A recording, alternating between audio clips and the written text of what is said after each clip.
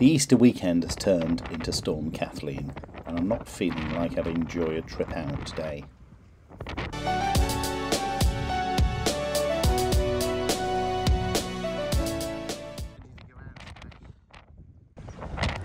Base wind's about 25 knots, gusts 35. We're not going anywhere today. Considering the conditions, I thought I'd have a think about safety, and particularly when I'm sailing alone. I keep most of the obvious safety kit in the starboard side cubbyhole where it's handy just inside the cabin. We have an air horn. Now this is really useful, and as a small boat on a very busy river, I think essential.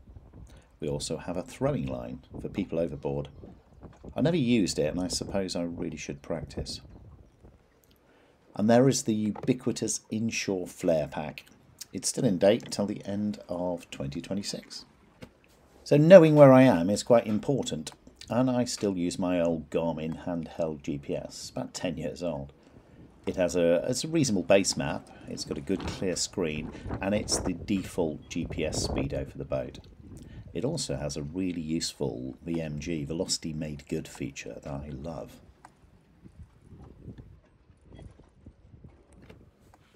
The fixed VHF has its own GPS antenna, and it gives a position readout on the screen. This can be read out during a Mayday call, or, more importantly in my wife's opinion, it's linked to the big red distress button, which, when pressed, this sends out a DSC distress broadcast containing our position and MMSI number.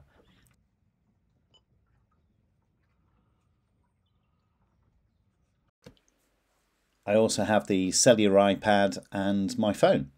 Again, both of these have independent systems and independent power supplies, and they'll show my position and allow me to tell someone else about it. And of course the handheld VHF is always handy just inside the left-hand side of the cabin. As well as our own, we have some guest life jackets on board, and it did occur to me that I haven't checked one of them, well ever. So I thought I'd see if it still worked.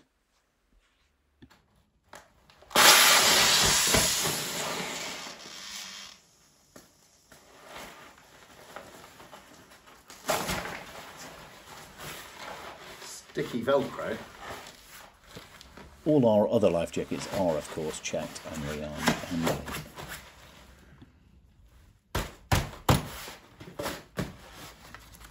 Still feels good. When it comes to personal safety on a boat, there is a spectrum of attitude. At one end, probably would be my very competent and risk-averse wife. At the other end, well, this is Alex Thompson in the middle of the Southern Ocean. He is wearing a life jacket, but I don't think he's got any safety line attached. It would absolutely petrify me knowing that if I fell off, I'd be dead. So I do manage that risk, basically by not doing the Vendée Globe.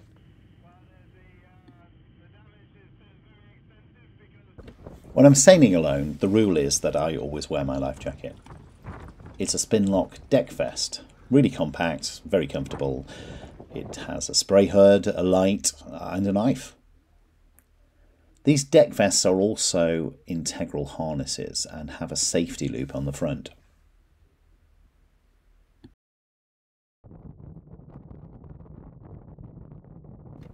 Now I really don't want to be separated from the boat, so I've brought a safety line. The line is elasticated and has a security clip on each end. One goes on the loop on the deck vest. The other needs clipping to a strong point on the boat. On most boats you would rig up some sort of jackstay to clip onto, but the shrimper is quite small, and my plan is to use the 3 attachment points I already have.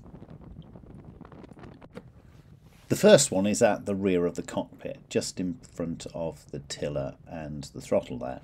It allows me to stand pretty much anywhere in the cockpit, as well as the whole of the rear deck. And I can see this being really useful for sorting out, steering issues, anything in and around the engine, even taking the engine out, or perhaps helping people to climb back in over the stern if needed.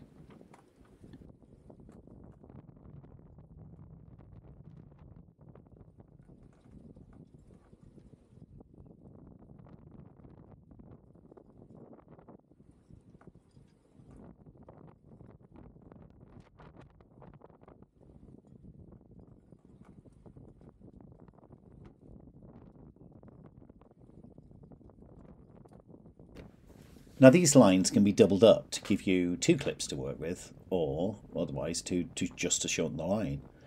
I think this line is way too short to double up, but using it like this gives you the option of working as though you were climbing, i.e. having a 1 clip attached at all times as you move around the boat.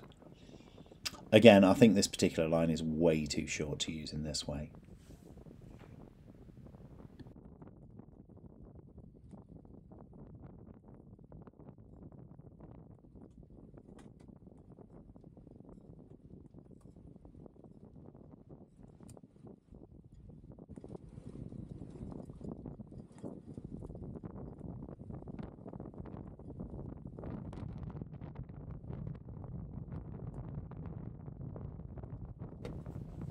Now I'm thinking that my main point of attachment in the cockpit is this one underneath the bridge step.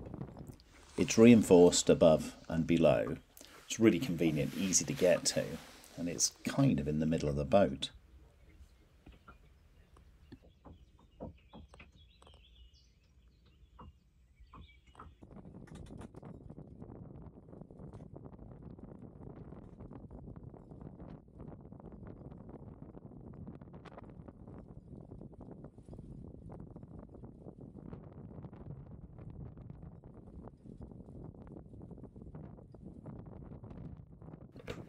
It gives me access to the back of the boom.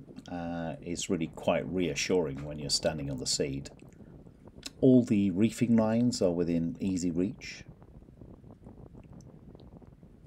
And I can reach the gooseneck and the halyards at the front of the mast if I climb forward over the hatch.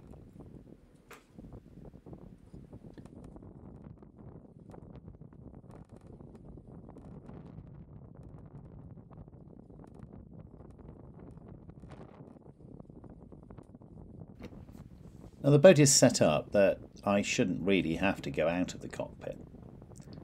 But if that does need to happen, I'm thinking I can use the eye on the back of the mast tabernacle as my third secure point. This lets me leave the cockpit and access the foredeck. The anchor, Samson post and bowsprit are accessible, and I can just about reach the roller reefing.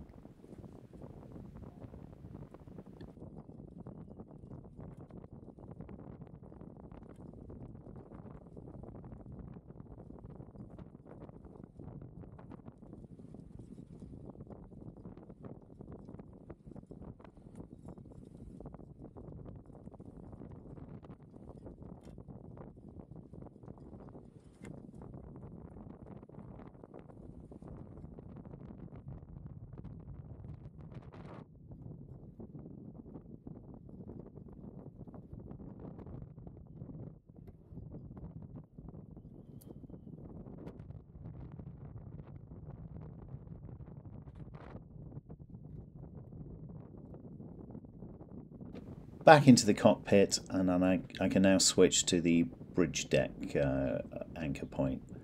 And I imagine I would be using this point most of the time, particularly when reefing or perhaps retrieving something or someone from the water.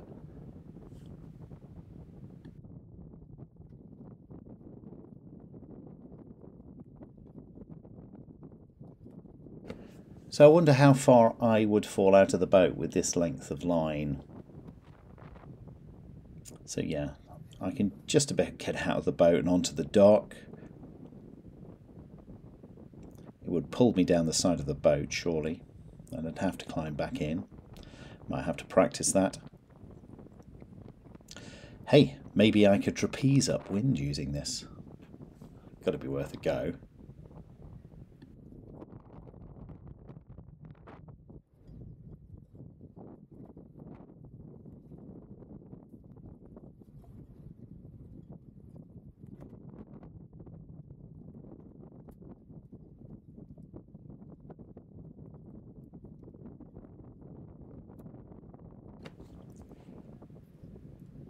Anyway, we'll try this out this year, and I'll let you know how it goes. So please let me know if you have any thoughts and comments. I'm sure there are lots of ideas out there. And more importantly, please like and subscribe. It really helps us out. See you next time.